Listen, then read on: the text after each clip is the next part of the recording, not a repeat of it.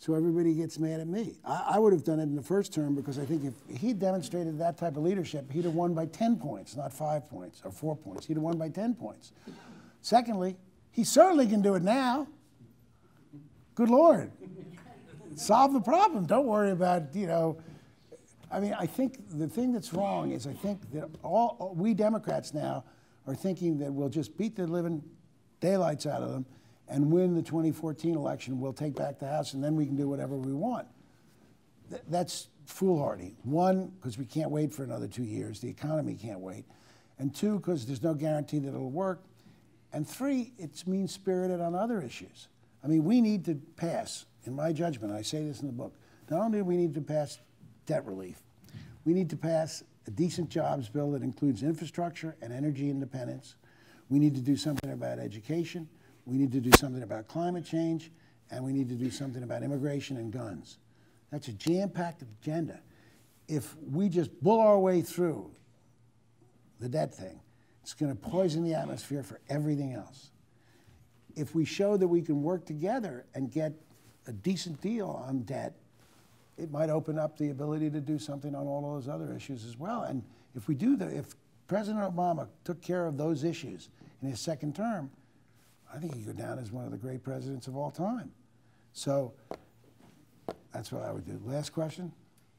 Going back to defense and spending, which countries, if any, should we defend, and what would be the criteria? And the second part is, what should have our response been to 9/11? Well, the easier question is the second, 9/11. Our response, we should have gone into Afghanistan and rooted out Al-Qaeda, no question, and the Taliban. But what we should have done is President Bush, Friday after, or maybe Thursday after 9/11, should have gone on the air and said, ladies and gentlemen of America, we're going to war. We're going into Afghanistan, and we're going to get the people who did this to our people, who literally invaded the United States. But wars cost money. And I know we passed a tax decrease to help all of you use a little bit of your money to deal with some of the things that you need to deal with, but we can't afford that tax increase right now. So I'm going to ask the Congress to suspend that tax increase. When the war is over and our troops are back, I'll ask the Congress to reimpose that tax decrease, that tax cut. But we need to sacrifice as Americans so we can wage this war. We would have done anything President Bush asked us to do that Thursday. We would have done anything, happily.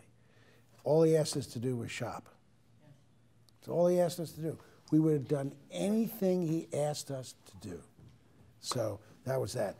In terms of what I would do, again, I really do have no interest in running for president. And I say that in the book. My only goal is to help Hillary get elected president. But, and the reason I have no interest in running for president is I don't know how many years I have left on this earth. But I don't want to spend 3 of them in Iowa and New Hampshire. No offense to the Hawkeye State or the Granite. Rick Santorum told me he did 107 town meetings in Iowa. Now, you know how screwed up our system, our primary system is. I talk about this in the book also. 107 town meetings in Iowa. He spent 1.5 years in Iowa. If he had lasted to the bitter end, they would have spent less than a week, he and Romney, in California. They spent 18 months in Iowa, less than a week in California. Stunning. But so I'm not sure I know enough about it to make that decision. What I would, if I were president, the only place that I would deploy American troops are, if it really was no BS, in America's security interest. If there was a reason, a real clear-cut reason why fighting in a foreign land would protect or enhance our security decidedly. No BS reason, you know, no weapons of mass destruction or anything like that. And that would be very limited. It would be hard for me to envision a reason for that, to fight a ground war with American troops. The second reason is I would contemplate taking military action, not necessarily a ground war, to prevent genocide. I think President Clinton did it in Kosovo. He never got from the Muslim world the thanks that he deserved. President Clinton kept 500,000 Albanian Muslims, Kosovars, from being executed. And we took action against the European government. The Muslim world gave us no credit for that. But I would have done that. I would have been more active in Somalia.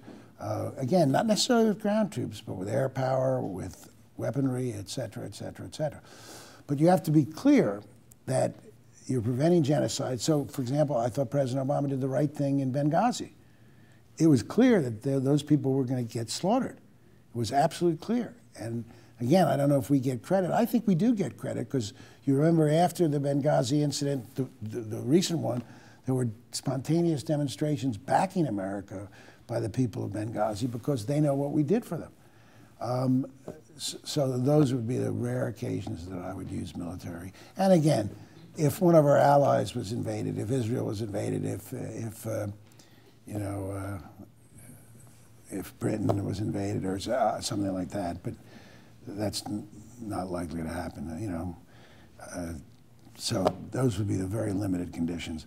I mean, the toughest thing I've ever had to do in my public career was telling families as mayor that their father, husband, son, policeman or fireman was dead at the hospitals. For some reason, the tradition passed down, the doctors don't do that when it's a policeman and fireman. The mayor has to do that. And sometimes the parents want you to tell the kids. It's brutal. It's brutal. And the second toughest thing was making the phone calls to parents of Pennsylvania National Guard within a day after they found out that their son, and in one case daughter, was killed. You try to find something for them to hang their hat on, And while I was governor, I was able to say, I'd say, Mrs. Showalter, all the troops who come back tell me that we're doing great things, building schools and things that you don't hear about in the press, and so your son died for trying to make a beleaguered people free and have a better life. I couldn't say that now. How would you begin to explain why someone's son died in Afghanistan yesterday? For what? To promote the Karzai government? To make the Afghans able to stand on their own? I don't care if we left 20 years from now, they couldn't stand on their own. It's the nature of the country. There is no country. It's a collection of tribes. And God knows, I mean, I know why we went over there. We should have gone over, gotten out. We should never have gone to war in Iraq. By the way, the only thing the Iraq war will have accomplished, everyone says we have a stable Iraq. Bullshit. We have Iraq now that is a satellite of Iran. If Iran had states, Iraq would be the next state of Iran. Maliki does everything that Khomeini tells him to do. They absolutely have become a satellite of Iran. That's what we spent all those money about. That's what we lost 3,000 men and women for, to turn them into a satellite for Iran, the nation that's our severest enemy. Incredible. Well, thanks. I am going to be where, guys? Next, sitting outside. And if you buy the book, or if you have bought the book previously and want me to sign it, I will sign it, virtually anything you want in the book, with the emphasis on the word virtually. So thank you. Thank you very, very much.